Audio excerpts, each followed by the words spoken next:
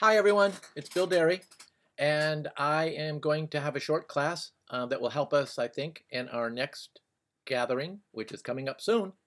I think I'll put on my idea hat because anything that could help me with continuous ideas would be very good. The metaphor I've been using for flipping is cook it, teleport it, and serve it, so you can absorb it when you actually get to see it.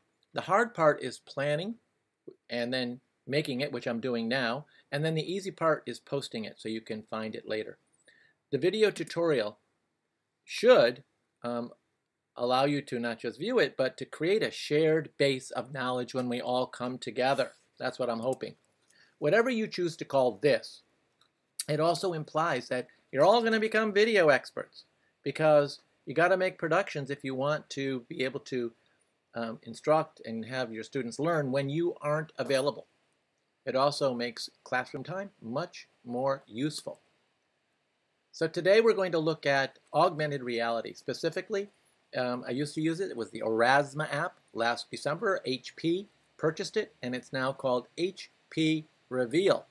Two different logos, but they both work. So let's get started. There are two ways to create an aura with the HP Reveal or Aurasma. The first is with an app, and that's our first project will be to make one. And our second way is through Studio, which is a website on the computer, and the company strongly recommends that that is your primary method of having students and yourself create auras. But they both work and have pros and cons. So let's look at how they work together or don't work together. We'll do a lot of that next week when we come together. Let's get the app first. So I'm on my phone. I'm going to the App Store. You can see that when I search for HP Reveal, and I can also search for Aurasma, it says open because I already have downloaded it. So I open it, and you're going to go and create your account. Make sure you keep that information so that you use the same account information when you go into your online studio account. And that will be on a regular computer. So I already have an account, so I'm going to log in, and I'm going to use make to learn user 2 as my account, and now I'm going to be very careful to type in my password with the capitals and make to learn password, capital P, and number 2. Next. So when you get in to the app, the first thing you're going to see is that you have auras, is what they're called. You already have auras made. They're commercial, possibly, but they have been put in here to show you how it works. The two I recommend that you try after you make a target and an overlay is the $20 bill and the $1 bill. And you just use the back and point, and an aura, an augmented reality will appear on the bill for you. But let's make our own before we do that. So go to the plus up in the right-hand corner, and you will see a grid. And that grid, I'm going to put a flashcard up because we're going to do flashcards. It could be a book cover. You're making a target, something that when you point your Aurasma app at, it will recognize it, and then the overlay, which is part 2, will appear. Whether that's someone talking, a video, words, anything can be an overlay. So here's Beanstalk, and I'm going to use those white corners to modify my grid to make it fit the size of the card. There we go. Now, you can see that it's in the red. That's terrible. It means that it's not able to differentiate the beanstalk from a hill of beans. It doesn't know the difference. So I have redone the card with dots and points, sort of like when we used to calibrate our smart boards with all those dots. This is calibrating. And now, whoa! Can you see the difference? It's in the green. So you want to make sure that your target is in the green. You know what? I've done this, and it's been in the yellow and the red, and it's worked, but it's not worth having to redo it. So click the picture. There, I've got my beanstalk. I've got my target all set. Now it says to choose an overlay. Okay, I know what I want. I want a beanstalk. And I knew it was there. That's why I chose that word. But you'll notice that these are fun. These are fun. They're not necessarily curriculum related. You can stretch them and find curriculum connections. But that's why the website is a little better for production. Oh, there it is. Here it comes. That's the beanstalk I want. Select it. Now, oh, there it is on my overlay. How good is that? That's a good spot. So I say next.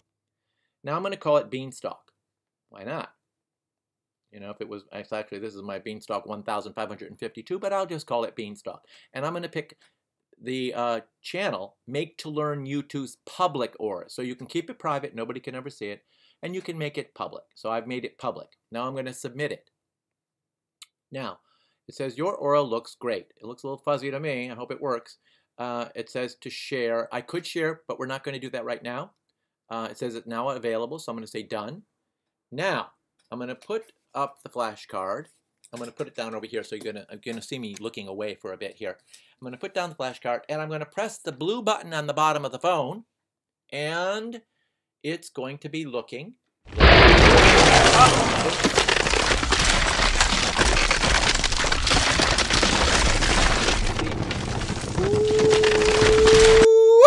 There's a beanstalk. The beanstalk will grow every time you point at it. And now you've got an aura. So your job is to come up with a target. So that's what you need. You need a target. And you need an overlay. Example, if you're doing curriculum on animals and something dealing with elephants, then you will have a target image, set it up so it's readable, and then an overlay that will appear when that elephant is looked at through the app. She changed your mind. And these videos I've gotten through Google looking for copyright free, free to share and free to use. For today, we're going to be going online. I'm going to be showing you how I created this Aurasma using the design thinking logo that we used in the Breakout EDU. Remember that? That seems like a very long time ago. And this short video, well, for just a little over 4 minutes. Hi there. Have you noticed that the world is full of problems? But we're not going to look at it Hi now. there. Have you noticed? Hopefully you will get a chance to look at it before the next session if you haven't seen it, because it's a great little video I got permission to use from Sean Van Genderen on what design thinking can be used for. That will be our overlay. So I've got those both ready on my computer so I can upload them when we get to the studio. So here I go over to studio. Just happen to have it set up. And this is the login. I like the Aurasma login better than the HP. If you go to HP, you're going to have to add a lot more information. So until they give up this Aurasma entrance, I would use this studio entrance. Log into Aurasma Studio right here. And I've got my Make to Learn U2. And I hopefully this password's going to work. And sign in. There we go. And once again, you do have some commercial auras that are featured and available. And if you want to play with them, you can. But let's go right to making our own.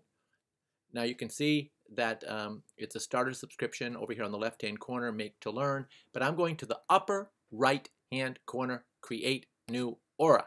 There we go. Click to upload trigger image. Okay, I told you that I had one picked. I click on Browse. And I'm going to go to my folder that has that in it, which is this, and March 9th, and it's called Target, and here it comes, and I say, I'm going to give it Target Studio Design Thinking 2, name, save it, and because it's not that large, there it is. It's my target. It's up on the web in this aura.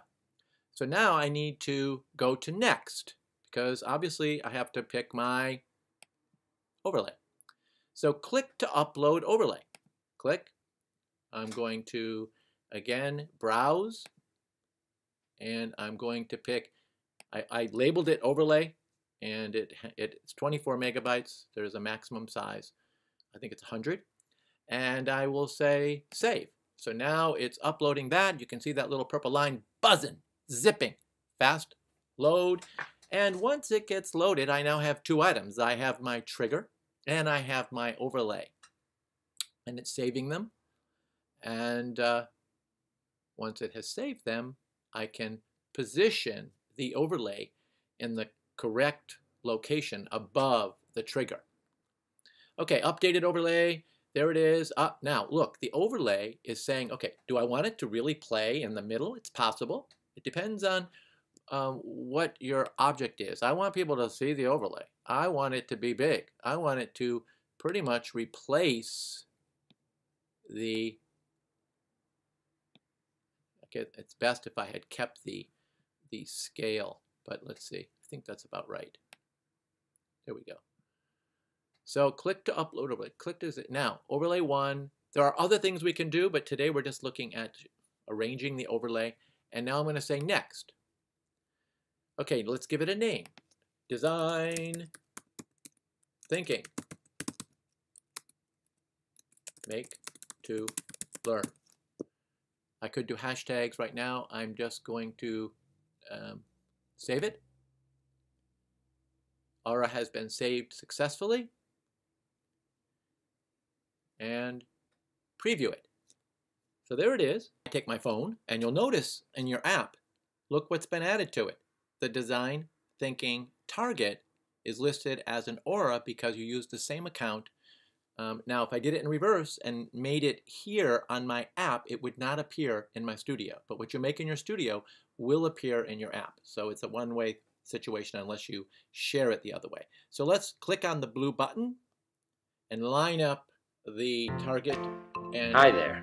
voila. Have you noticed that the world is full of problems? There are big, hairy problems like poverty and disease. So there you have creating an Aura in 2 different places, the app and online. You can do other things in here. After you've created your Aura, you can search other Auras and you can actually click on them and launch it, and it should be accessible from your app now. You can also, and this is, you're going to be getting a couple of emails, and if you go into your account, you have share campaign, and this is a way to share the Aura with other people. So for you to become a member of the Making to Learn campaign is what they call it now, you'll get an email so that when you click on it, your account will then be able to access any of the Auras that are created in our campaign, our Making to Learn campaign. So let's just wrap it up with what I hope that you'll do before now and when you come next week. And that is, you're going to download the HP Reveal app, create an account, view an Aura on the app. You can also, use the $1 and $20 bill images to see what happens. Log into the studio and make sure that you can get into it using the same email and password. And search for design thinking, and you should be able to find that overlay and make it a part of that Aura and make it a part of your account. Select one or more target images and possible overlays related to your chosen curriculum area for next week. And we'll see you on March 9th.